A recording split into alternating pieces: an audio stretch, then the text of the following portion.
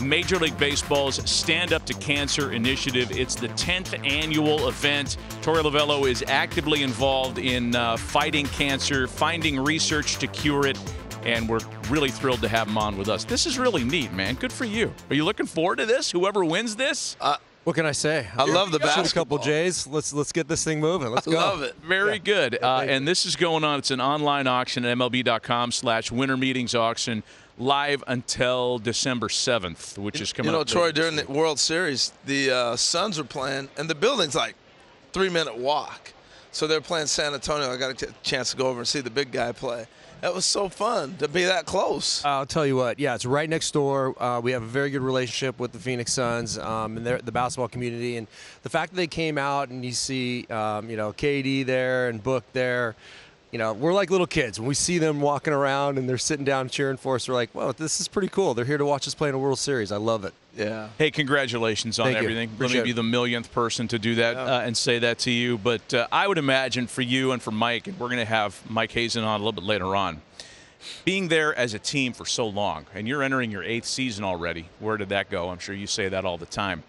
To build up and have it culminate the way it did with a World Series appearance, it has to be one of the most gratifying things you've ever been around. Totally agree. You lose 110 games 2 years ago. We felt very strongly about the commitment of this organization with the players that we had inside of it, that if we continue to do things at the right way, the right level, with the right energy, that it was going to turn. To be honest with you, I have to be very optimistic every spring training, pushing that boat in the right direction, pushing that train in the right direction. I feel like we always have a World Series opportunity in front of us. But, this probably came a little bit quicker than a lot of people realize. And the way it happened was we played as a team. We played as one. We got a lot of really good, young, hungry baseball players that mixed in with some veterans, with some quality pitching. It was just a great moment for this organization and a great run that we made. I love the fact that the style you played and the rules. Once the rules were changed, did you feel like, hey, with the team that we put together, we're kind of ahead of everybody? Did you feel that way? A little bit. When Mike comes on here, don't let him tell you that he drafted these players knowing that the rule changes would happen. It's not true. He's going to lie to you if he tells you that that's the case. No, you know what? We want to take advantage of our athleticism, and I always try to manage the team that I have. And sometimes, you got big boppers, you're going to let the boppers go out there and play the game. But this particular team had been raised in our system with an understanding of the fundamental of baseball. So player development deserves a ton of credit. By the time they got to the big league level, these boys were ready to play baseball every single day, and it showed up. There's such a balance between putting expectations out there that are too big, overhyping somebody, and still presenting them with an opportunity to be good. Your own experiences as a player, and we talked to Dave Martinez about this, Sparky loved you, as we all remember, and you were going to be that guy. How much of that experience impacts how you manage your young guys? It's right here. It's right here because it put a lot of pressure on me, and I didn't want to let my baseball father, Sparky Anderson, down with some of the things that he was saying, and I put extra pressure on myself, and this game is already hard enough. So I can temper those expectations with our young players, but I certainly feel like the sky's the limit for our younger group. And I talk about focusing on today. You talk about Corbin Carroll, who had a tremendous year, and everybody was hyping him as the Rookie of the Year for 2023. He did it, and he was, but he never looked beyond today. I know what his focus is. It's day by day, and that's kind of what I've learned through my experiences with Sparky, putting those expectations on me. It was a lot for me to manage as a 23-year-old.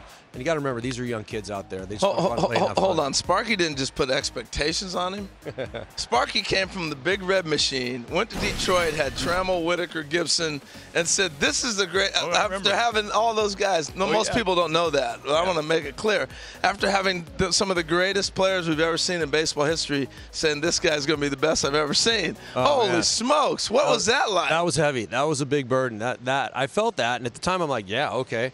But I knew deep down that Lou Whitaker and Alan Trammell were studs, and Gibby, these guys were unbelievable. And, I appreciated what he was trying to do. I think now that I'm sitting here and I realize that I'm the manager of younger players, the Arizona Diamondbacks manager, I knew what he was trying to do. He was trying to pump me up a little bit and make me believe I was better than I was. We were like, I can't wait to see this guy play. And every pitcher was like, I can't wait to get him out. Yeah. I mean, think about what you had to go from. And it worked. They all got me out. I think I had 110 for the first 2 months of the season. I got sent down to the minors. Rough, man. Hey, rough. We all want to know about going back to the World Series, and I guess there's been plenty of time for you to go back and think about every move and every result. We all want to know about the calculus of canvas for your starting pitchers. I mean, Brandon Pfaadt was absolutely electric. He was such a star. It was so much fun to watch a kid who had struggled early in the season come up and dominate when the lights were the brightest. But you guys had your plan, and you had your calculus already set. How do you, now that the thing is over, how do you look back on those decisions and all that?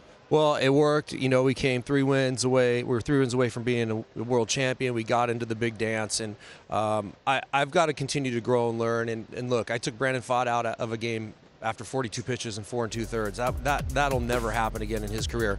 I just know what happened the 3rd time around to Brandon Pfaadt. He's going to outgrow that. He's going to be able to go definitely 3+ times around that lineup, but I figured it was 18 batters plus or minus 3, and that's what I said for the month of September. And then we had a shutdown bullpen. You know, you got us into that 6th inning, right, that 5+ area. Like we were going to beat you, and we had a really good bullpen that took it over. And Pfaadt understood that, you know, and I explained it to him afterwards. I said, I promise you, Brandon, I'm not going to treat you like this every day of your career.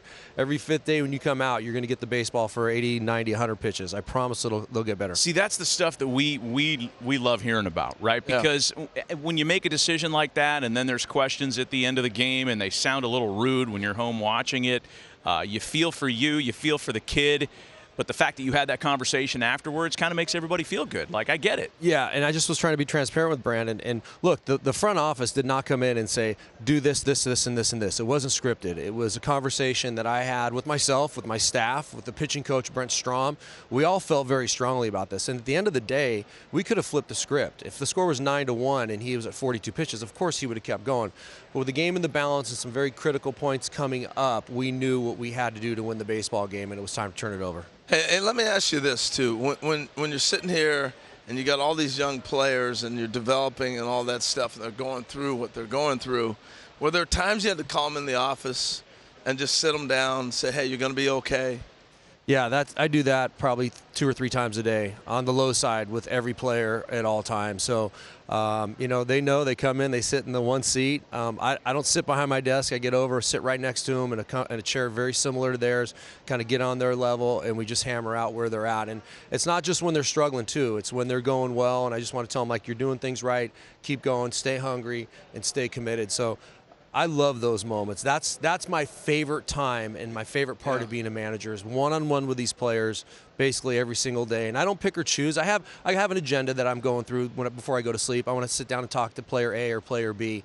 And then there's a few surprises the next day, but I love that part of my day. So what was the airplane flight like? You've been watching the Phillies demolish people. Yeah. The crowd is crazy. That was like everybody's pick because of how well they were playing. And then you're getting ready to go to Philadelphia. What was the plane conversation and when you played in that ballpark in that arena to beat them? Yeah, I think there was a little bit of anxiety. We saw what they did to the Braves. They basically manhandled one of the best teams in baseball, period. That's the Braves. And, you know, when we were going back there for games 6 and 7, I think I said it in a press conference. We weren't going cross country, get our butts kicked. We were going there to play some hardball. You did say that. It was an awesome line, by the way. Yeah, and our guys backed me up, man. That's what it's all about. I could have looked great with my comment or looked like a dope with our comments. And like I said, boys picked me up. So, but last thing before you go, here you are, previously uncharted territory, pennant-winning manager. Your rubber chicken circuit got a lot more complicated, and the calendar is filled with these command performance events, such as appearing with the great Christopher Russo at the Sons of Italy event last week, or whatever, with the Italian-American Baseball Hall of Fame. Here he is, talking with his hands. Beside the fact that his last name is Russo, I had no idea he was Italian, I'm going to be honest with you. No idea. That's right. That was a great event. The IABF was they put so many great young athletes into the next level, pushing baseball, and that's what we all do. We're all teachers of baseball. But it was great. Mad Dog and I, we buried the hatchet. He made a couple nice donations to my charity. That's my boy. There we go. We're all set Your up. social media team was so good all postseason long, calling everybody out. It was so much fun. Torey, thanks for the visit, man. Congrats on a great year. All right, I appreciate the time, guys.